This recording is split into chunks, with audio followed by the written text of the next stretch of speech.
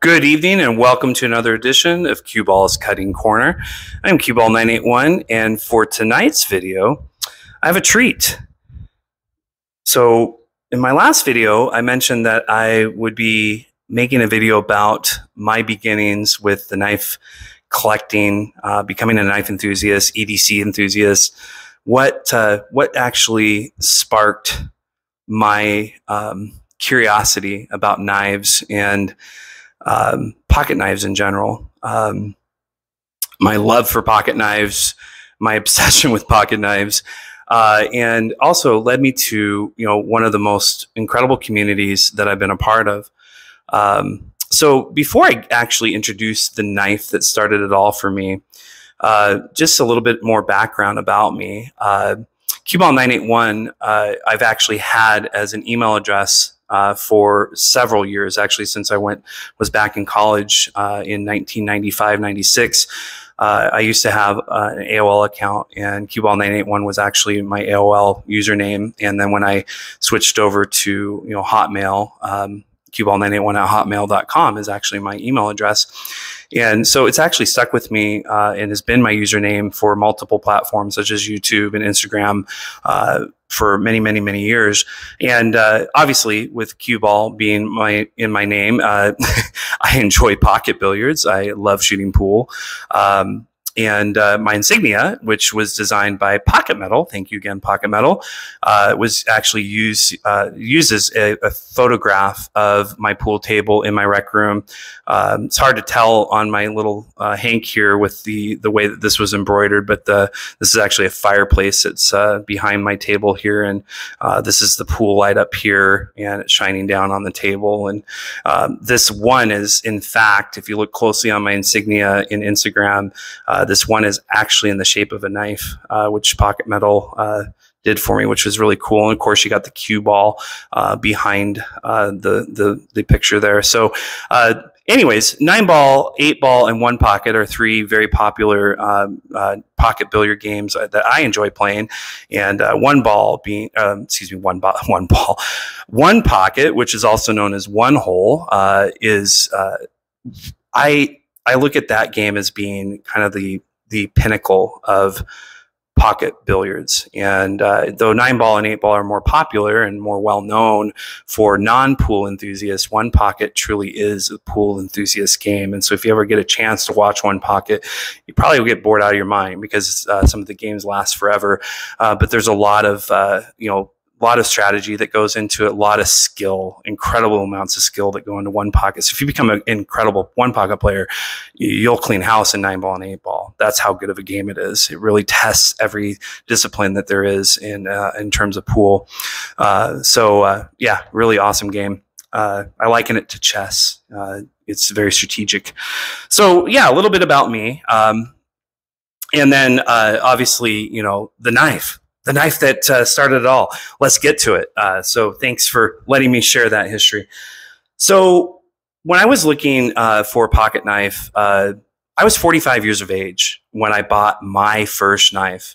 Now, I had been gifted knives when I was younger. My dad purchased and gifted me an Old Timers back in the day. It was 2 blades. I actually lost it 2 weeks after he gifted it to me. I went to church camp and my camp counselor confiscated it when I brought it out to show one of my friends.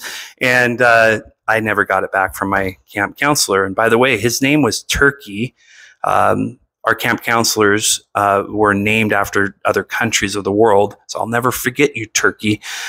You're Turkey for stealing my knife. Anyways, it wasn't until several years later that my dad took me to our local Fred Meyer's, which is kind of a Walmart, but not quite as big a scale as Walmart. It's owned by Kroger, and it's very popular up in the Pacific Northwest. And we went to the outdoors department, and they had a selection of knives there, and that's where my dad purchased and gifted me my first modern day pocket knife, and it happened to be a Spyderco. I believe it was a Dragonfly. It was a smaller knife, but it had partially serrated edge, and it was, again, more modern than say that old timer that I had years before, and So that was kind of my first foray into the more modern style knives. Now, later on, my brother did gift me a couple Benchmades, one that I still have in my collection. It was designed by Alan Elishewitz. It's called the Striker Mini, and 154 cm, which is great steel. Back in those days, in the late 1990s, early 2000s, that was considered, cream of the crop for blade steels, and Benchmade was considered to be cream of the crop producer of knives. And so G10 handles that had been sculpted, and titanium liners for the liner lock. I mean, it truly was an incredible knife for its time, and it still is a very functional tool. So when I was looking at pocket knives, though, to buy, I was looking for a community to get involved with. I'd been involved with the pool community for years up in the Pacific Northwest. And even for the first couple of years, after I moved here in 2016 to Phoenix, there's a ton of pool players here in the Phoenix Valley. But when we hit COVID, the pool community, it kind of died down, and it had to, because nobody could really go out and play league or play in tournaments. People were being told to stay at home and not to be in large gatherings. So it kind of shoved us pool players, into our homes. And thank goodness I have a table that I can play on, but I really couldn't have that many people over. Most people didn't want to come over and, possibly catch COVID, for me, if, God forbid I had it. So I needed an outlet. I needed a hobby. And so I was thinking back to my brother, who used to be an avid collector of knives. And at one point, he had a really nice collection of knives. Unfortunately, he had to pretty much liquidate his entire collection because he was without a job for a few years and had to, pay the bills and put, food on the table for his family. But I, remember my brother being really big into knives, and I was thinking to myself, gosh, I really haven't had a pocket knife for years. I need to buy a knife. So I decided to go online and research some pocket knives, and, what would be a good first knife? And I, instead of thinking about Benchmade, which, were cool knives, what really, stuck in my head, I should say, was that Spyderco that my dad had purchased when I was in my early teens. And, I remember just how lightweight it was, how easy it was to deploy. It had a sharp edge, and, it was just a good knife. And though I didn't have that knife for too long either, I mean, I was pretty careless as a kid, unfortunately, lost a lot of coats and a lot of retainers, and lost my pocket knife. That knife really stuck in my head. And, looking into, knives and what would be a good first EDC knife led me to this guy. And for those of you who don't know what this is a Spyderco Delica 4, but I'm pretty sure most of you know what this is. This knife came out in 1990, this design, along with the Endura. It was known as the C10 Delica, and then there was the C11 Endura. And the C10 Delica is really kind of what put Spyderco on the map in terms of EDC functionality. What an incredible design. I mean, the amount of detail that went into this knife, the amount of thought that went into making this knife, you really have to look closely to appreciate everything about this knife. And granted, I know that this is not necessarily a popular knife to carry around anymore. It has a back lock, which is old technology. It's not quite as user-friendly as, a liner lock or, a compression lock or, a shark lock.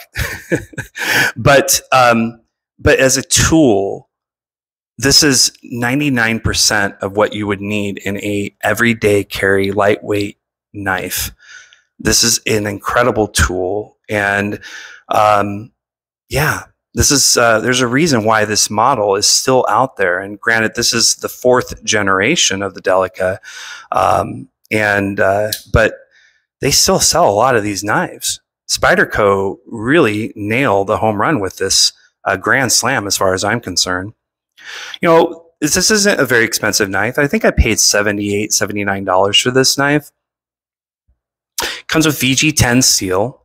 And for today's standards, it's a good steel. It's not high end. It's more low end, budget, maybe budget to mid tier. You'll see a lot of kitchen knives using VG10.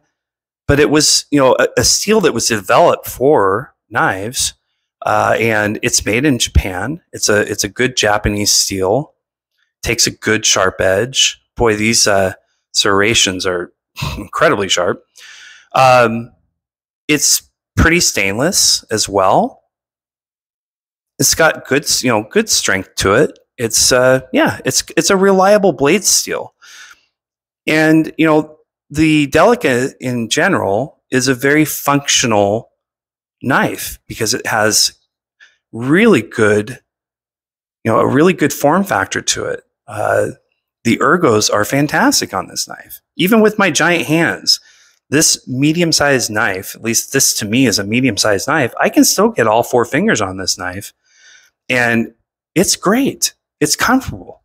Now, I did add an aftermarket clip. This happens to be a Lynch clip from Lynch Clips Northwest. Yeah,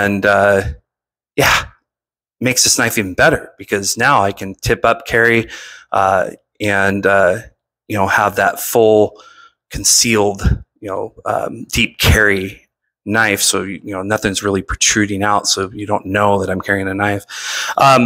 But I digress. Going back to, you know, the form of this knife, you know, these FRN handles, again, FRN stands for fiberglass reinforced nylon. The way that they designed the texture, the depth of the texture, you know, the edges on the texture really, you know, locks you into this knife. The jimping that Spyderco came up with, the spacing in between the jimps and, you know, the depth of the jimps and the, you know, just the little bit sharper edges on the, you know, it's not quite as knocked down as some jimping, you know, that where you can slide easily. This actually locks you in. This is the best jimping, bar none. I don't care what you think. The Spyderco has really nailed the jimping on their knives. I wish more companies would do jimping like this. But there's subtle details about the Delica that I really appreciate. And I really love art. I think that's another reason why, you know, I like knives so much, is because there is a certain refinement, you know, to the design and, you know, what makes a good knife design. You know, there's so many different components and different variables that go into a good design for a knife. This just happens to be a very useful and functional design, but to me is also very elegant looking. For some, this may be incredibly ugly. So I know a lot of people that don't like the look of Spydercos. I do. I think that it's unique. It doesn't look like your traditional buck knife or, you know, your traditional drop point blade. I mean, this ramp that goes up and then this, you know, this you know, trailing edge that goes all the way down and then it drops at the very end. I mean, this is a very unique blade style, but it's so functional. And even though this isn't a full flat grind, it's still, you know, thin enough behind the edge, you know, where it makes it a good slicer. You know, I feel comfortable cutting an apple with this. I may not go through tons of cardboard with this knife. It's not that comfortable for long periods of use and heavy cardboard cutting, but I can do it. I can definitely do it with this knife. But you know, the subtle contouring of the handles, you know, they knocked it out of the park. This is just an incredible knife for what I paid. And for how useful this knife is. I don't carry this knife as much as I need to, or I should. And I think as I'm now getting into the summertime, especially with it getting so hot here in Arizona, I wear a lot of shorts. I think this is one I'm going to put back into the rotation because it's a great lightweight knife. And for the majority of my EDC purposes and what I need a knife for, this will serve the purpose just fine. So yeah, the Delica 4. My first knife. Who would have thought this would be my first adult knife purchase at 45 years of age? I'm now 47, soon to be 48. This is what started it all, folks. This is where Cue Ball 981 came from, was this knife right here. Now, I'll go through these other ones quickly. This was not the last Spyderco, first and last Spyderco that I purchased. My next purchase was actually the G10 version of the Para 3. And again, spider hole, oh my goodness. The Spidey hole is, bar none, the most innovative deployment method for any knife out there today. It's so simple, but so satisfying. I love flicking this knife. Reverse flick. I learned how to reverse flick with this knife, actually. The thumb flick works very well with this as well. Now you'll notice here, this is a different lock style than what's on the Delica. The Delica has a mid-back lock, where on this knife, it's known as the compression lock, which Spyderco designed. And it really is basically a liner lock that's on top of the knife instead of on the underbelly, the underside of the knife. And what I have added to the this little piece of plastic, or I think this is black micarta. This is something that I added to the compression lock to make it more accessible. And it's called a CME, which stands for Compression Made Easy. And this was designed and created by Justin with OCD for EDC. He sells these kits for various compression lock Spyderco knives. They're around $20 to $25, depending on what materials you'd like. They're a simple kit. It's simple to install, but really makes this knife that much better in terms of deploying the knife and disengaging the knife. Much more fidgety now too. So if you have a Spyderco with a compression lock, I highly recommend adding a CME. Also on this particular knife, I added the Lynch clip. I like deep carry clips. So yeah, this was my second purchase, another Spyderco. My third purchase, guess what? Another Spyderco. And this one is the Para 3 lightweight.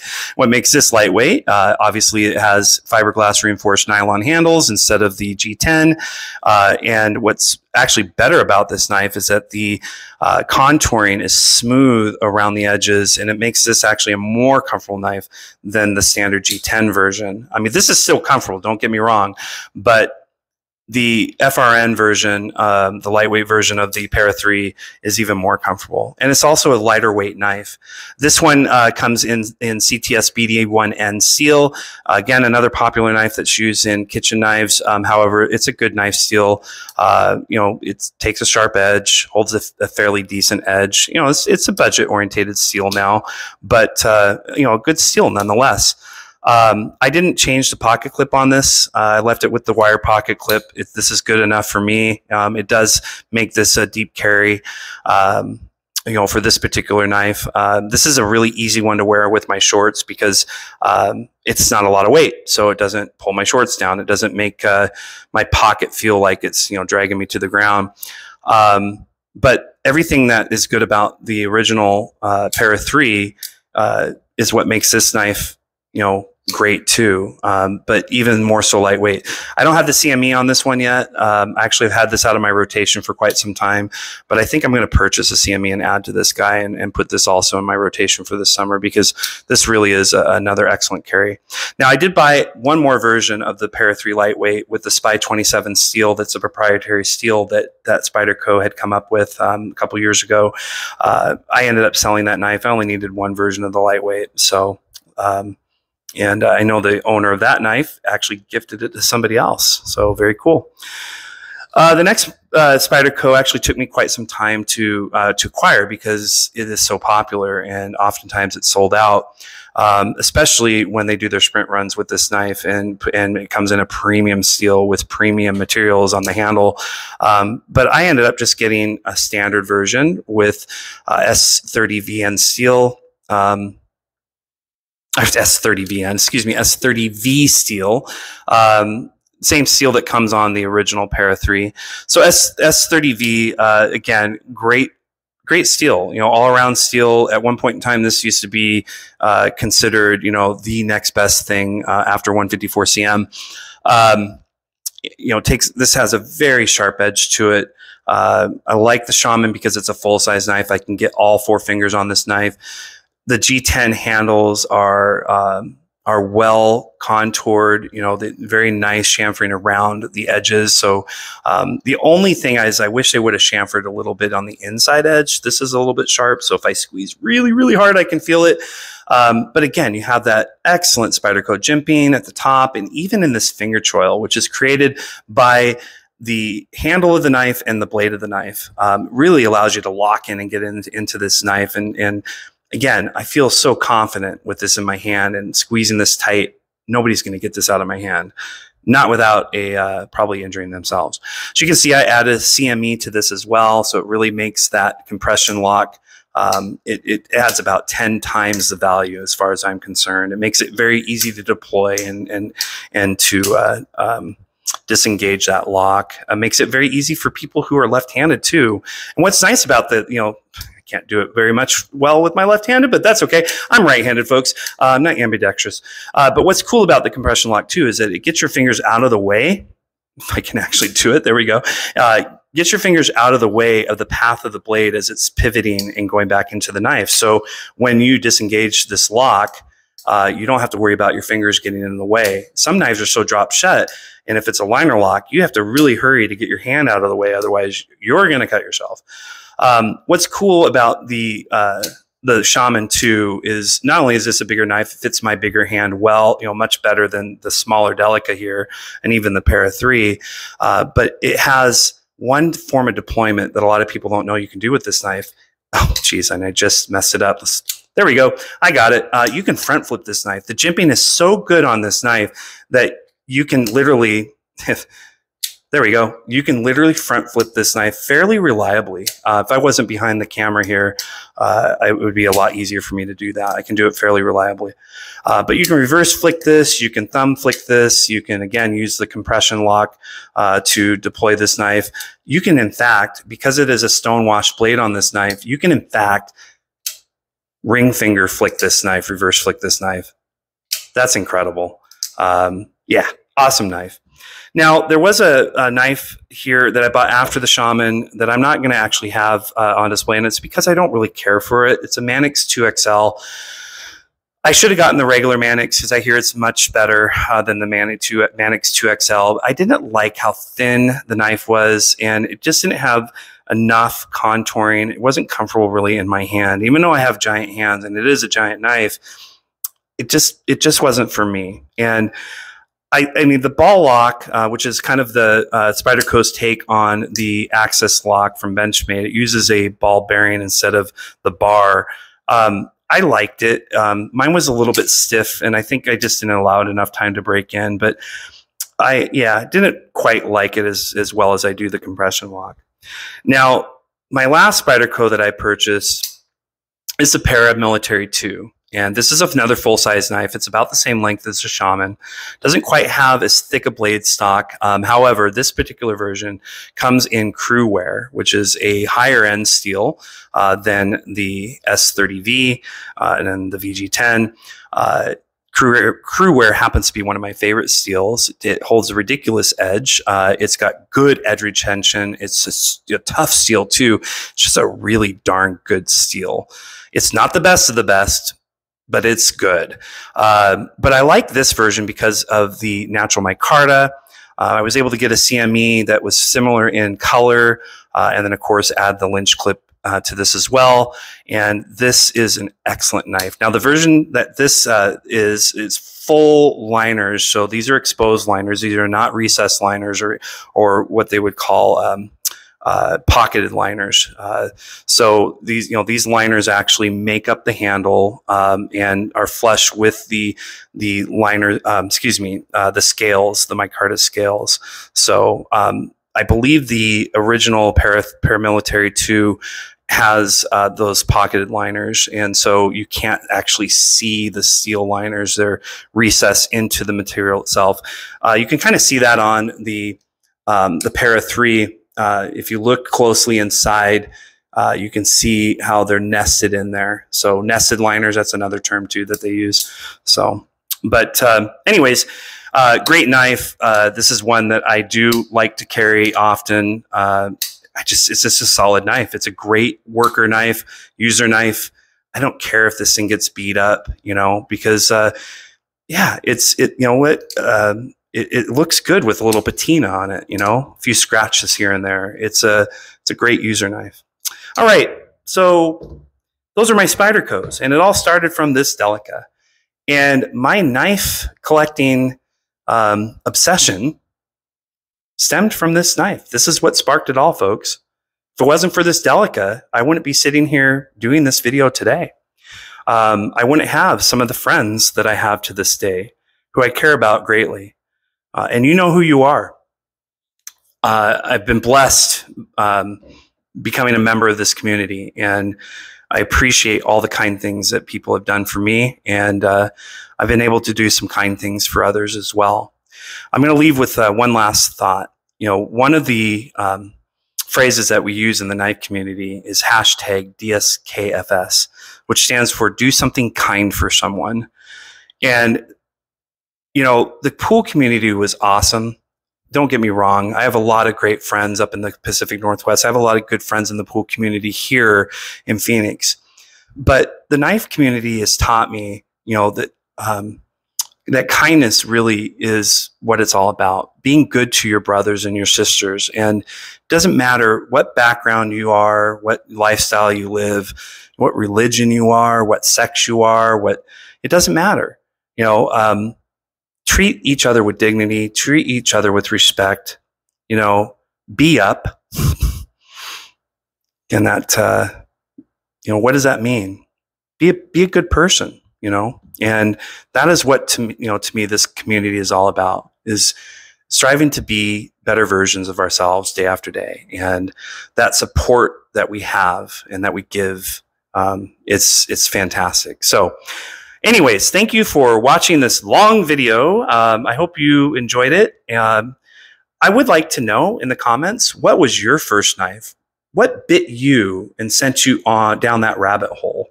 What was your first knife? I'd love to hear your stories as well.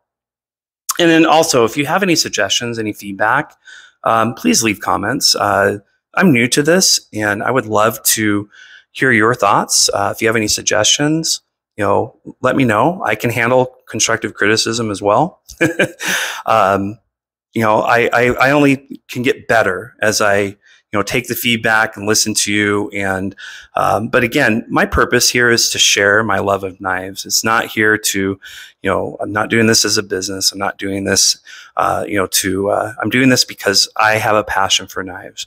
And if you enjoy watching these videos, awesome. If you don't, hey, there's a ton of knife content out there. There's a ton of people that are doing awesome knife videos. And if you need help, if you'd like some suggestions, I know a lot of the different knife content creators out there.